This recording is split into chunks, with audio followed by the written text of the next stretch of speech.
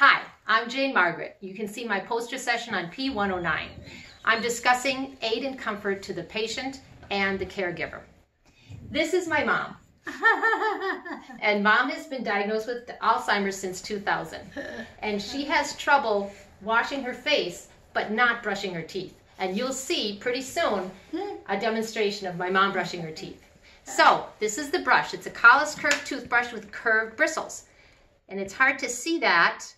So I'm going to get a larger brush, and you can see closer. It's got curved bristles on the outside and short, straight bristles in the middle. And this is so it can brush the outside, the inside, and the top sides of the teeth. Instead of having to brush them separately, you just go over the teeth and get all sides at once. All you need to do is lock onto the teeth and you get the brushing job done. Studies and research show that it's superior to brushing and preferred by caregivers and patients. Let's see how it works.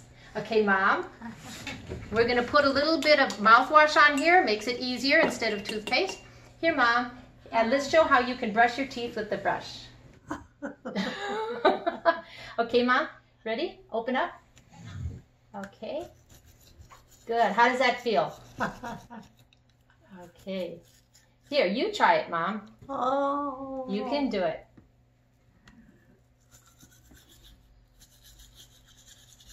Just back and forth, round and round. Any natural motion will do it.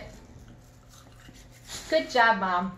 So, as an occupational therapist, explain the brush and let them just do what comes naturally. Thank you for watching my session.